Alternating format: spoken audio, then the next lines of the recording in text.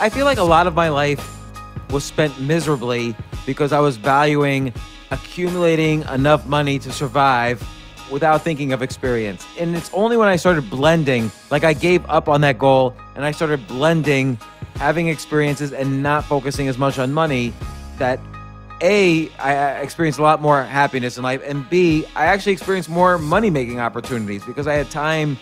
And time actually is a valuable commodity to make money.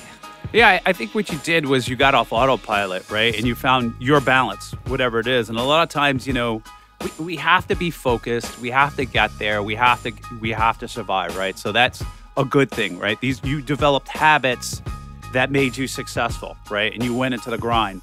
What happens, I think, with a lot of people is that they stay focused, they stay in these habits, and they forget the goal, right? The goal was to have an enjoyable, fulfilling life, right? They wanted to have like the best ride they possibly can.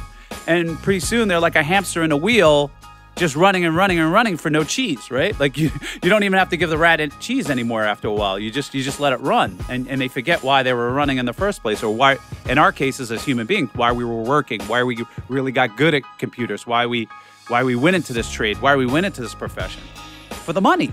And the money is not just for it to be on a screen like, you know, Mario Brothers high score.